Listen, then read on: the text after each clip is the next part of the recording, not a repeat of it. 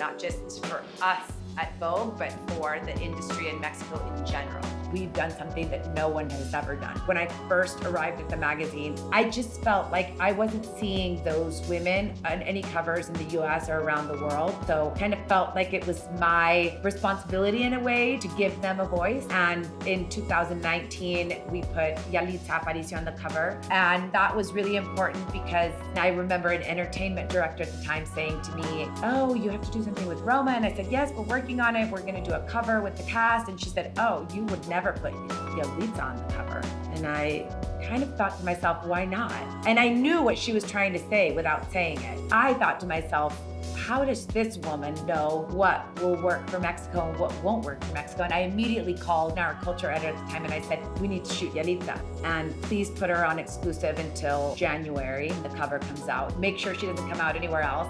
And it came out in December, and I'll never forget, I saw my Instagram blow up by just the first picture. It wasn't even the cover that we released at the time. And it was completely, you know, I would say there was a before and after, not just for us at Vogue, but for the industry in Mexico in general. I think it spoke to Indigenous women around the world, not just Mexico. I think it was 2015 when I moved down here. You know, I worked for Edward Enninful at the time, and I remember I told Edward, I said, Edward, don't tell anyone that I'm leaving in January. And literally, I think not even 3 hours after I told him, I had an email from Jonathan Newhouse. He had contacted the woman that worked in Mexico, and she emailed me. She said, let me know when you're ready and come down and when you're settled. And I went to my interview in November. And so I wore this like Peter Pomato wet overcoat that I'll never get rid of it because it has like such sentimental value for me. And they said there was a job. They couldn't tell me what the job was. So in January, they called me with my job offer, which was to be the editor-in-chief of Vogue Mexico and Latin America. Was the dream come true. I remember Lázaro Hernandez from Forensic School was like, oh, you're gonna move to Mexico and work for Vogue Mexico. And I was like, wow, you know, in my dreams. And then he's like, it's kind of like I manifested it for me. So I think some of the covers that we've done with these amazing women have been one of my favorite parts of my job and what we've done at Vogue Mexico and Latin America. I remember finally getting, for example, Lineisy for the September 2017 cover. And that cover was amazing because Lineisy wore her natural curly Afro hair. And Lineisy's from Dominican Republic, where most women burn their scalps every month to get their hair straight. So I remember Lineisy coming up to me and saying, Karla, thank you so much for putting me on the cover. You have no idea the response I've gotten from young girls that you can wear your Afro curly hair on the cover of Vogue. I said, this has to be something that we're continuing to do. If I'm not supporting these girls, who is? And so, you know, I think it was important to us to really show the diversity of the region, to show, you know, the different types of beauty in Latin America. And I remember being pitched Camila Cabello, who at the time had just come out with the Havana song. And I said, let's do it. We did it in March 2018. And it was the most engagement we had got for any cover since Lineisy. And I said, this is the way we have to go. There's so much Latin talent coming up. Let's do it. Let's go in that direction. I think people were so excited to see Yalitza on the cover and something that they had never seen before, even in Mexico. And I remember my friend Audrey, who I mentioned as a mentor, sent me a message that said, thank you for putting someone who looks like me on the cover. And that felt really important because I said, okay, if I resigned the next day, it was like mission accomplished. I remember always like buying Harper's and Vogue and W in newspaper form, and then finally W in like the big form. And I started calling the designer numbers that were there, just asking if they were looking for interns. And this girl answered and she said, oh, where are you calling from? And I said, Tucson. And she said, oh, I'm from Tucson. And I never have anyone from Tucson call. Are you interested in doing an internship? And I said, yes. And so I flew to New York and I got the job. I stayed at my mom's friend's daughter's couch on Broadway at like 73rd Street. And I got the internship and I interned at AFS showroom that summer. And they said, Karla, we need help in PR because there's no one down there today. Someone coming from W, she's here to pull red dresses for a shoot. And I was like, someone has that job, tell me more. And so I went and helped her pull some dresses and kind of did her memo note. And in my natural, very curious state, I asked her what she did and she was telling me a little bit about it. And I was like, okay, next summer, this is what I want to do. So I called W the following summer and I flew to New York and interviewed and met Stella Angelakis, who later went to Condé Nast, and she hired me as an intern.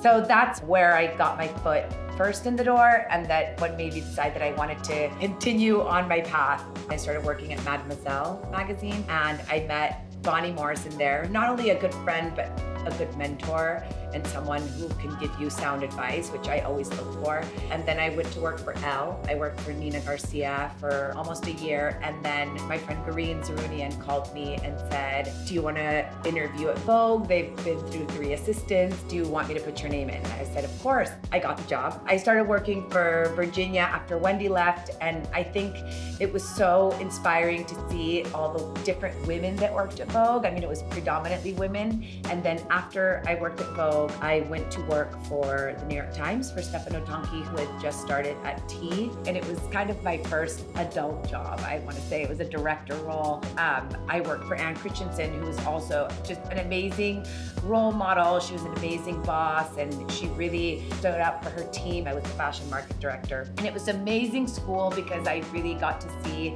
this kind of idea of lifestyle, which I think at the time there weren't so many brands talking about lifestyle, and Anne really helped guide me through that magazine. Then I would also say that another mentor is Ricky DeSole, who was actually my intern at Vogue and then later became the PR manager at Prada. She's someone that I really count on for sound advice. I think she's incredibly creative, but also has a real acumen for business, and I really admire her.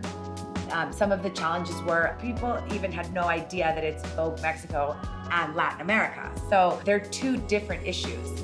And with 2 different closing times, 2 different versions of Spanish in a way, we close one issue and then we change certain words, which people, aren't even aware of, just like the cultural differences that half of Latin America is in winter and that Mexico's in full-blown summers. So that was one of the biggest challenges. And also the budgets in Mexico were nowhere near what they were in New York. And the team of people, at W, I was managing a team of 10 people only in fashion. When I arrived at the magazine, I think we were 15 total. So it was learning to work with a smaller team. The size and dimension of Latin America and the cultural differences, I think people really underestimate them. I remember once being at the shows in Milan and someone said to me, you do 2 magazines, and Jonathan Newhouse said, 2 magazines with 1 budget. And so that was really interesting, and I think we've done a really great job of, differentiating them and being aware that there are so many cultural differences in the territory. The second challenge is that people's perception of Mexico and Latin America, I would say in 2015, has drastically changed. At first it was a struggle to get photographers, to get models. When we would say, okay, we have this model, and they would say, oh, but the photographers, they haven't worked with enough models. And it's like, well, they haven't worked with enough models because you're not giving them the model. So it's it was a lot of, going back and forth and really saying, okay, these are my budgets. So what's the next level of photographers that we want to move up? And for that, I have a back and forth a lot. And I worked at Interview with Fabian Baron and Carl Templer, and a lot. I love what they did with the magazine because he gave me such good advice. And he said, what do you want your Vogue to be? Italian Vogue is this. French Vogue is this. American Vogue is this. What is Vogue Mexico and what is Latin America? So that made me, question of who we wanted to work with, what we wanted people to see. And so we started working with different photographers and started working with, people like Chris Coles, who had never shot a Vogue cover, who shot his first Vogue cover for us with Carly Kloss. And who do we want to nurture? And I think that was very important because for people to turn around and say, oh, they're doing great things, they're working with young people. The world has changed so much since then. The region is important, the consumer is important, and you need to be paying attention. I think that was also a big challenge. I am really excited about a lot of different Latin designers. You know, Mexican designer Francisco Cancino. I love Lorena Sarabia. I think they're all doing great things. Sandra Veil, who's Peruvian but lives in Mexico. Aurelia Bags, I think are great, that are designed by Torres sisters. I think in terms of Latino designers that are doing amazing things and closing things like New York Fashion Week or Raul Lopez for Loire, which I think is a really big statement that, you know, New York Fashion Week is being closed by a relatively young designer who also is from Dominican Republic and grew up in New York and really is in touch with his Dominican roots. People like Willie Chavarria, Mexican-American, living in LA. I think the fact that those two shows are kind of closing the week is something really exciting for Latinos, and I think really inspiring for those designers in Mexico and in Colombia. Say like one day I'm gonna close New York Fashion Week, and they're closer to that goal by seeing two designers are doing it. When I think back to the Dior show and, you know, the importance of Dior coming to Mexico and doing it like the way they did it in particular, I've spent time with Maria Grazia, I spent time with the people from Dior pre-show, and she really truly has a love and appreciation for Mexico. I think it was important for her to come work with artisans. The cast was so important to her and the team. There were models, I think there were over 30 Mexican models. There were models from Colombia, there were models from Dominican Republic, there were models from Brazil. And people will say, oh, why not all Mexican models? Well, I also think Mexico is really kind of a leaping point to the rest of Latin America. You know, we are one of the markets that sells more luxury at this point. I think it really puts Mexico on the cultural map in a way that it had not. And let's face it, you know, a lot of people that will buy the dress mocked by the designer of Rocinante Narci in collaboration with Dior might never come to Mexico and might never go to Oaxaca and buy a dress at Narci's store. So the fact that they now have this global platform, I think is really important. When I moved here in 2015, it was an interesting time, I think, politically. Donald Trump came to office. You heard all this kind of rhetoric about, you know, Mexicans, and there was kind of a lot of negative press. For the first time, Mexicans were like, hey, that's wrong. My impression was that people really started to see, let's buy things here, let's do things here, let's start supporting the brands that are taking the initiative to come and open here. I think that, you know, when you think about how to make a brand, and one of our challenges in Vogue Mexico is to remain aspirational, but at the same time embracing diversity. I feel like the definition of luxury in itself has changed so much, right? Personally, like when I think of luxury, I do think of handmade things that are made, for example, by Perla Valtierra, her beautiful pottery. You can be aspirational without having to cost $1 million. And that has changed. It tells you a lot about the world that we're living in. People really want to see people that they can identify with. And I think that is aspirational without having to be expensive in a way.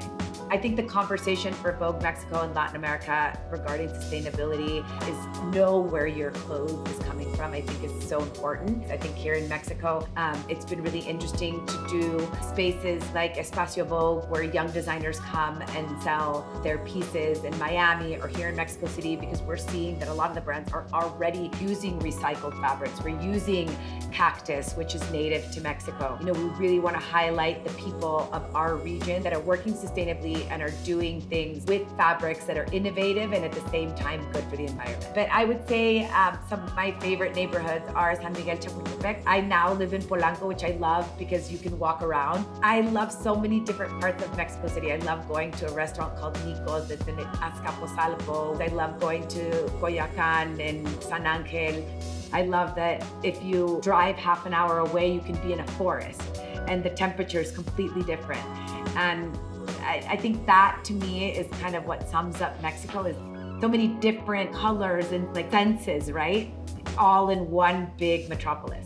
Well, I don't think that the conversation of diversity and inclusion is in any way something that's a trend or should be a trend or just one season, right? I think it's something that we have to think about as a platform like Vogue every single day. So it can't be something that we think about seasonally, right? Because I think in order for things to really change, it has to be a conversation that has to be continuously happening. When you think of Mexico, you know, I want people to think of happiness, of laughter, of drinks, of food, being at a restaurant where you run into people and then your table turns into a table of 8. I think that's something that really representative of not just of Mexico City, but of Mexico, the country in general. Growing up in a family of 4, coming to see my parents' family all the time, and there were always these tables of people I had no idea who they were, and then by the end of lunch, you were best friends, you know? So it's that sense of community, it's that sobremesa that I think really makes Mexico special.